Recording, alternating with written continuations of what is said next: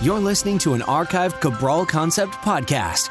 After listening to this show, check out the most up-to-date podcasts available at stephencabral.com/podcasts or search directly on iTunes. And now, welcome to the Cabral Concept, where board-certified naturopath and integrative health practitioner Dr. Stephen Cabral shares how he was diagnosed at the age of 17 with a life-altering illness and given no hope for recovery. It was only after studying and traveling all over the world did he discover how to combine ancient Ayurvedic healing practices with state-of-the-art naturopathic and functional medicine to fully rebalance the body and re-energize it with life. It's time to discover how to get well, lose weight, and finally feel alive again. And now, here's your host, Dr. Stephen Cabral. Hi, everyone, and welcome back to the Cabral Concept. It's great to have you joining me here today on this Motivation and Mindset Monday, where we are tackling the topic of how you see the world, because how you see the world ultimately becomes your life. And I want to explain this a little bit more in depth today, because a lot of people do not understand and they have never heard the concept of what you perceive becomes what you believe. So believe it or not, the way in which you see the world actually dictates more of what you will get. And that's a hard thing because there's so many people right now where at least in one or two areas of their life, they're looking to improve. But there's honestly very little chance they will improve or get out of that situation until they work on the mind, not just the body, which we talk about almost every other day in the show, but you also have to work on the mindset. Now, the mindset will, in time, improve just like the body improves. And it responds in the same way. And it responds with attention. But in order to give it attention, you have to know what you're working on. So if you're someone, looking to repair your car, well, if you're not a car mechanic and you lift the hood, you have no idea what you're looking at. I have no idea what I'm looking at. I lift the hood up to my car and I say, oh, there's an engine. And I can find where the oil is, but that's pretty much it. Maybe the washer fluid. That's about it. Cars are not my thing. I like cars. They're nice. They get me from point A to point B, but I'm not a car person. However, what I need to do is when I have an issue, I need to be able to solve that. And since we are all these stewards of our body and our mind, it's very important for us that we begin to learn the science of healing body and mind. And today what I want to do is I don't want to talk about just illness or dis-ease in the body. I want to talk about achieving anything you want in life. So if you're looking to improve your career or your finances, there's a reason why you're not there yet. If you're looking to improve your body, your weight, body transformation, there's a reason as well. Spirituality, relationships, absolutely. And we're going to go into how we've been programmed to be in the certain mindset that we are today. Now, there's another nice part to this, though, and it really is, and I didn't know this for quite some time. Probably around my mid-20s, I was fortunate enough to be able to read some books that revolutionized my thinking. And I've tried to rack my brain. I'll probably have to do some hypnosis, but I've tried to rack my brain as to how I found my first book on studying the subconscious mind. And I honestly have no idea. But I wish I could figure out, who was the person that told me about this? Because I had no one in my life, no one in my life at all that talked about this. And I'm assuming that I read a book that simply mentioned a little bit about that. And it was a health-based book because I spent all my time in my early 20s studying how to get well. And so there was most likely a mention of that. Then I went and grabbed the next book. That's why I tell people all the time, you don't even know what to do next. You don't even know the next book to read until you finish the one that you're doing right now or get started on one. In my book, The Rain Barrel Effect, I talk about so many different things because I tell people this is a book which will give you the jumping off point to then look at toxins and emotions and mindset and detoxification and stress and cortisol and all different things. But I want you to continue your education. And I want that to continue for the rest of your life. And it doesn't have to be all things at the same time. Work on one goal right now. If you need to move yourself forward in your career or your finances because then everything else will better fall into place, there's nothing wrong with that. That's not selfish. It's not greedy. It's none of those things. And I'm going to talk about that next. If what you need to do right now in order to improve for your family, for your career, for all of those things, to get well health-wise, then yes, go all in on that. Not from a point of stress, but from a point of healing. So what I'm saying right now is go all in. Pick one thing to improve on. You can spend the rest of your life mastering it, but get to a point where you're well, right? That you're financially well, relationships are well, spirituality is well. All of those things are where they should be. And then you can move on to the next topic. But here's the thing. When I say your perception of the world is what you become in life, and that's because I believe, and I've seen it play out, and I've also studied. Remember, growing up, this was not a part of my vocabulary. So I've studied brilliant minds out there. And there are so many brilliant people. I mean, there really are. And I've mentioned them over and over and over on the podcast. Today, a lot of the work that I'm speaking about on this show comes from Dr. Bruce Lipton.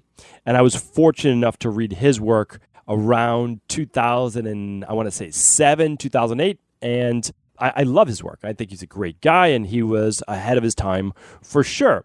His book was called The Biology of Belief. And so what we're basically talking about this, and I'm not going to get all into the biology and how it changes your cells and actually your DNA can be restructured based on your mindset. What I want to talk about today, and what I typically try to do, is talk about practical things that you can do in your own life. But when I say what you perceive becomes what you believe, you have to understand that your beliefs are what control your life. And this is because you are literally on autopilot 95% of your life. And when I heard this, I said, I just don't believe that. I don't believe the statistic because I'm thinking all day long. But here's the thing. Your mind's jumping from one topic to another topic. I've heard the statistics. You're typically interrupted 6 to 10 times with even in just 1 minute. But what really struck me, and then I got it and I believed it, was either Dr. Joe Dispenza or it was Dr. Bruce Lipton who said, think about it. When you are driving and you're on the highway and you're going 60 miles an hour or so, your mind will wander off. I don't know if this has ever happened to you, but it certainly happened to me. Your mind will wander off. And 10 seconds later, a minute later, 10 miles later, you'll look back at the road and you're like, oh, where was the last 5 minutes or 10 minutes? You were in your daydream, right? You were in your thoughts, but you didn't crash. You stayed in your lane. You braked when needed. You moved with the curves of the road. I don't know if you've ever had that experience, but it's happened to me many times. It's one of the reasons why I don't actually love to drive. Believe it or not. So my wife drives everywhere. She enjoys driving. I don't enjoy driving. I'm always kind of in my own head, like having daydreams and thoughts. I'm definitely a daydreamer. And I do that a lot when driving. But again, knock on, my table right here. If you want to be superstitious, I have that and I come back and I say, wow. And I've never really realized it until I heard someone talking about that. And I say, yeah, how did I actually not crash while being in a daydream for at least a minute or two? I drove that the whole time, but I wasn't paying attention consciously. So my subconscious was the program and is programmed. It's basically your subconscious it's a supercomputer and it's your nervous system and it's telling my body what to do. That is the subconscious program that's running that I'm not even aware of. So when I do daydream, the car is still driving on its own. It's not an automated car. It's not a Tesla, right? It's me still driving, but not paying attention. And that's the amazing thing. But that is how we go through our life. We've already programmed our subconscious. And typically it's happened from our early childhood, typically before the age of 8, right around 7 and before. And you may have grown up. Well, you absolutely grew up in an environment that has made you what you are today. Now, you are welcome at any time to keep some of those programs and to rewrite some of those programs. And I invite you today to at least rewrite a few of those. And that's because your parents, I'm sure they did the absolute best they could, because most people do, with where they were at in life. And also what they were taught from their parents. And I'm almost guaranteeing you that your parents didn't know a lot about what I'm talking about today. So let's say you're 30 years old or you're 50 years old. You're looking at a couple generations and, let's say you're 50 And your grandparents grew up in like the Great Depression, if you're in the United States, or something like that, right? So there might have been a lot of talk around scarcity. And you might have heard things like, well, money doesn't come easy, money doesn't grow on trees, all of those things. And so then you're believing, well, like you're just not destined to have a good amount of money, and you're not destined to do all of these nice things that you would like to do that cost money, right? So you grew up a mindset that, okay, well, if I'm going to get money, it's probably going to be taken away as well. Like I'm just going to get money and then it's going to go somewhere else. And that could be a specific mindset you have right now. And a lot of people do. And I had that for quite a long time, for sure. So it's one thing to look at. Another one is like, well, work has to be really hard. So like work has to be a daily, grudging effort. And that's the thing. Maybe you saw your mother or your father or someone in the family that you had an emotional attachment to come home every day, hard day's work, really dislike their work. And you saw that and you realize, well, okay, well, that's what I have to do then when I grow up. And so that's also something to look at. Or maybe you had a really good parent that showed you, well, they love their work or whatever. And so then maybe you love your work today. Like that, again, it works both ways, not just bad, of course. We're just talking about the negatives because those are some of our perceptions. I'm going to help you figure out how to find those in just a second. I just want to give you a couple more examples. Other people, like, again, parents aren't even aware of it. And that's why I'm glad that I waited to my 30s to have children. I just didn't feel, for me personally, I was ready in my 20s. I wasn't mature enough in terms of what I needed to overcome, mostly mindset-wise, and certainly energy-wise too, in order to have children. There are things programmed inside of us that we will then just simply pass on to the next generation.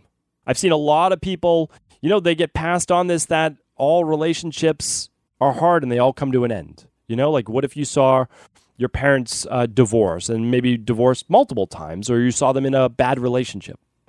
It may be something that's being perpetuated to this day. Again, subconsciously. And these are difficult topics to talk about. And they're difficult topics to even wrap your head around or potentially admit is happening in your own life. Because we all want to deny it, but my goal is to help you get as well on every level. Emotional, physical, spiritual, everything in terms of your well-being. I'm just going to give you one or two more examples. No matter what everyone in our family does, they may say, everyone's overweight. Or it's just everyone in our family has high blood pressure. Everyone gets high cholesterol. Everyone gets breast cancer. Everyone gets migraines. Everyone gets insert whatever you want for your dis-ease of the body. I've heard this over and over. It's not true, but I've heard it over and over. Even if you get it, it doesn't mean that you have to live with it. And then my favorite one is this, is just overall premise in life, is that whatever can go wrong will go wrong. And they even have a name for it. They call it Murphy's Law. And this one, to me, it's just one of the most harmful. So it's like, okay, well, things are going well. Well, something's going to go wrong next. You're just waiting for, as they say, that other shoe to drop, right? It's just, okay, I know, yeah, things are going well. Well, what's going to happen next? They can't allow themselves to actually enjoy life. They don't allow themselves for things to go well. So things do get well, but then it eventually gets taken away. They're in this massive roller coaster in life. Now, I'm not here to tell you that you're never going to have things that aren't great happen to you in your life. I say that over and over. That is part of the human experience. It's part of human being. But what you have to understand is our job is to ride out as long as we can all of the good, everything that's going great. And then some of the things that are negative, simply reframing. What can I learn from this experience? And other issues that are just not great, right? They're just not good. How quickly can we overcome those? So now, let's say I have something stressful happen during the day. My goal is always get to bed a little bit earlier. Don't dwell on it. Journal on it if needed. Go to bed. Tomorrow's another day. And that's a reprogramming. This was today. I'm not taking it into tomorrow. I'm not going to dwell on that because it's not serving me. Hopefully right now, again, you can start to think of things that you were programmed with. But again, I want you to know that you are not a victim to these genetics. No matter where you grew up, a lot of people will say, well, I grew up in a poor community and everyone was poor and that's how it worked. But the case is always this. I would say that is absolutely true, except that we always know that at least one or two people make it out from that environment. Or there was a family with a lot of turmoil and a lot of trauma. And one person has made it out from that. The others are still suffering. Well, I look at it as, and there's a scenario for everything, right? And I'm not saying these are good scenarios. But I look at it as this. If one person can do it, there's a way to do this for everyone. There's a system. And that is our beliefs. So we are not victims to our genetics.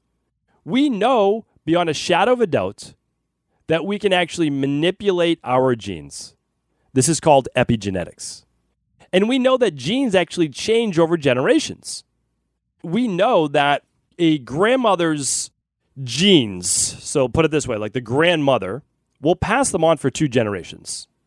So if you're a mom, listen to this, your genes, again, they're going to be handed down for a lot longer than that, but they're going to be ingrained from most likely your daughter or son and their son or daughter.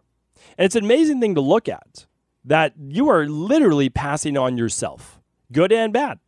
But the nice thing is this, is that all of those genes, no matter what you pass on, can be turned off, they can be turned on, and they can be manipulated by the environment. The biggest thing that changes your environment is your perception of your environment.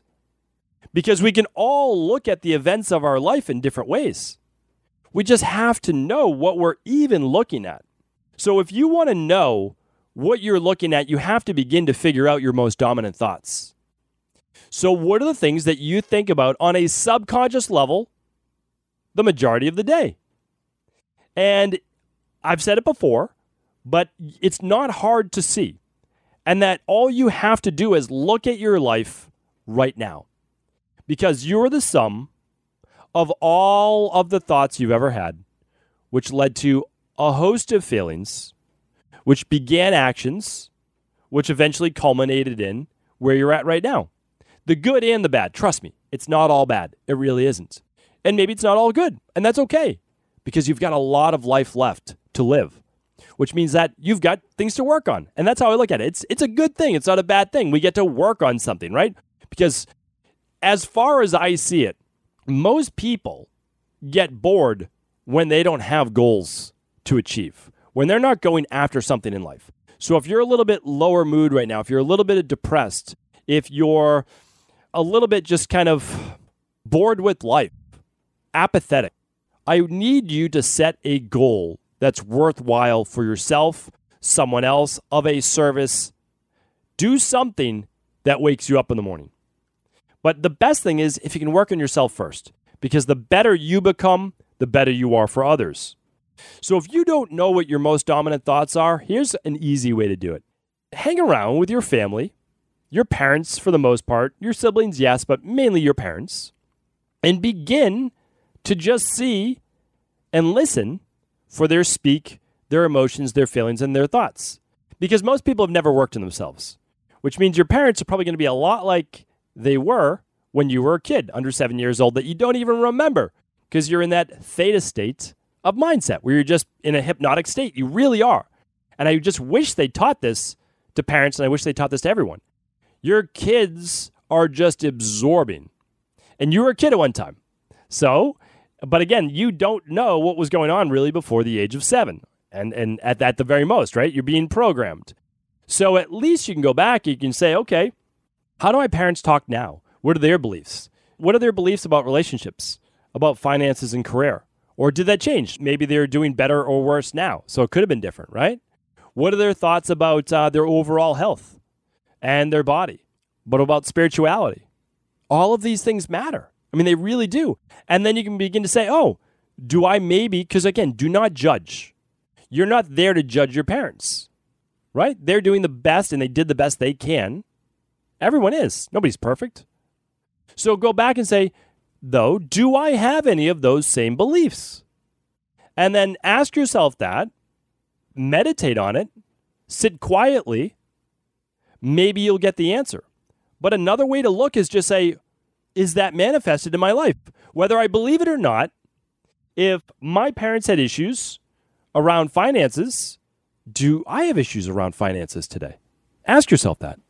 If they had issues around health, do you currently have issues around health? Same with weight gain. Same with spirituality. Like I look at spirituality at this way. Do you feel connected? Do you feel like you have purpose? Do you feel like you have a place in this world? Are you connected with the world around you in terms of nature? That's important to look at that way. Or do you feel like it's a constant struggle and battle? And then the last one is simply looking at your overall relationships. Look at that. What does that look like today? And with this, you can start to develop more self-awareness. But again, be gentle on yourself. Be gentle on others. The more you judge others, the more you end up judging yourself. It's basically like rating others, like, oh, they're good or bad, right? I've talked about that. Then you're judging yourself. Because remember, if your mindset is on judgment, it hurts you more than it hurts anyone else. Especially since we don't mainly share our judgment with others. Although on social media, the abuse that's on social media today is absolutely ridiculous. People just jumping to conclusions. Even like I see it with people in my company as well, meaning like everyone we hire, that literally we have a extensive hiring process. They're good people. They're great people. And then people are like, oh, this person, you have to relax when looking at other people. If you live your life in constant stress and judgment and anger, you're only going to get more of that. It's what you are becoming. So what I want you to do is this. Listen to what your thoughts are saying and what your gut is feeling. When you begin to bring up one of your goals for life, let's say it's about losing weight. What are your thoughts around that? Is your first thought, oh, I've tried everything, it's not going to happen? Well, I've been successful before, but I always slip back. Is that what your mind automatically goes to? That's a dominant thought. Or when you say, I'm excited about losing weight, you don't feel it. You actually feel a tightness in your gut. That is your nervous system. That's your nervous system letting you know what you just spoke is not in congruence with how you actually feel. And I'll tell you right now, in order for you to truly achieve any goal and make it stick, you need congruence between the mind and body. The nervous system and the brain, which is the subconscious and the conscious mind. And the subconscious is so much more powerful because it's running when you're not thinking about it. So if your conscious mind is focused on your goal, well, you're more likely to achieve it, right? But 95% of the day, you're not focused on that goal. That's why I also believe in mantras, just saying it over and over. It's why I talked about in my book that saying by Dr. Coulier is every day in every way I'm getting better and better. Every day in every way I'm getting better and better. And you might say like, well, that's crazy to say that over and over. It's not. Because what does it do? It keeps your conscious mind focused on how you're improving. Every day in every way I'm getting better and better. What phrase am I using? It's already done. That's the tense. It's already been done. Every day, that's today. In every way, it could be anything. I'm getting better and better. It's already happening. It's being done. And you can use that for any part of your life. And you say it over and over. Well, what does that do? Well, that's the only way you reprogram the subconscious mind. You reprogram it by an event that was so impactful that it could replace, or I should say rewrite a memory from childhood. That's possible. A very charged event, or repetition. And potentially hypnosis as well. But that's not something I'm an expert in by any means. So repetition of going after your goals, that is the way most people are going to be able to reprogram their genes. We'll talk more about repetition in the future. I've talked about it on previous Motivation and Mindset Mondays, but it's simply working on a daily basis, not every other day, but a daily basis towards your goals, and not in a stressful manner. But if your goal, and this is why I'm so big on reading, if your goal is to move forward in life, pick something to read on every day. 10 pages in the morning when you wake up, 10 minutes in the morning when you wake up, 10 minutes at lunch, and 10 minutes before bed. That will get you approximately 3 pages at each sitting. That's about 10 pages for most people per day, and that's a book a month. If you're not reading a book a month, it's hard to say that you are fully committed to what you want to achieve. Because here's the thing, the amount of books you read doesn't necessarily matter, although you want that knowledge. But what matters is this, is that in the morning when you wake up, you're just moving out of the theta state to the beta state. It's a great way to absorb. Your defenses are down. Your subconscious is open to new information. Read it, but it's also the way to set the tone for the day, right? Positive mindset about what you want to achieve. Then you might have lost it through the morning. All right, pick back up at lunch. Read, okay? All right, now we're reset. We're back on our goals. And then, end of the day, put it in your mind before you go to bed. That is a great way to keep your mind focused on what you do want and off of what you don't want. Because too many of us are focused on all the negatives of what we don't want. Well, the only way to really do that is not to give our attention to what you don't want, because you'll just get more of that. But it's to put it back on what you do want. That's always more important. So you don't say, oh, I don't want to be sick anymore. That you're focused on being sick. You say, every day in every way, I'm getting better and better. I'm feeling better and better. That is what we put our mind back on, something positive that we do want to focus on rather than not the negative that we will still get more of. So I want to pull this all together for you right now, and that's this, is that your perception of the world is what you eventually get and become in life. That is how it works. You get what you believe in. It does not happen overnight. The negatives don't happen overnight. The positives don't necessarily happen overnight. But you're going to get what you believe in, and that's because this. You won't work towards anything you don't believe in. That's a bigger part to it. So if you ever thought, and that thought is, I don't think that I can achieve that, how hard do you think you're really going to work towards that? If you don't believe you can lose the 40 pounds, do you think you're really going to put a lot of effort into exercise, nutrition, functional medicine, detoxification, sleep, balancing hormones, cleaning up gut-based issues? Probably not. Probably not. But if you do believe that you can achieve it, well, now anything's possible. So that's why, again, I'm a fan of listening to podcasts, watching videos, reading the books, because you get to experience new possibilities. Maybe you don't wholeheartedly believe in the beginning, but the more you get into it, you realize there are a lot of people just like me getting results that I want. So maybe, just maybe, I'm not a victim to my genetics. Once that thought begins to enter your mind, all possibilities are open. And in that state, that is when you can begin to work towards your goals. And as you have that inspiration, get out that piece of paper, write down your goals, get excited about it, feel that feeling well up inside of you that it will begin to replace the negative mindset, the negative feelings that are holding you back from the life that you deserve. Thank you so much for tuning in to today's Motivation and Mindset Monday. I appreciate you. And as always, if this show is helpful, please do feel free to pass it along to anyone else you believe it could serve. Are you ready to heal yourself and then go on to heal others? If so, the Integrative Health Practitioner Institute can help you discover proven functional medicine protocols that blend the best of 7 different healing disciplines from around the world. I personally share with you the exact handouts and protocols I use in my private practice that enable people to get well, lose the weight, and live longer, stronger. I want to pass this information on to the next generation of health coaches, and that is exactly why I created IHP. We are the future of the health coaching industry, and the skills and knowledge you will learn will make you an in-demand certified health coach anywhere in the world. Although we have many medical professionals taking the IHP certifications, no experience is necessary, and half our members have no previous health certifications. At the Integrative Health Practitioner Institute, our motto is a health coach in every home. Our goal is that you take this knowledge and then share it with family, friends, loved ones, your community, or in a practice where you create a career you love and can be proud of. The global IHP community is filled with some of the most kind and caring people in the world, and we can't wait to welcome you into our world soon. For more information or to set up a discovery call with one of our IHP Health Coach graduates, simply head over to integrativehealthpractitioner.org.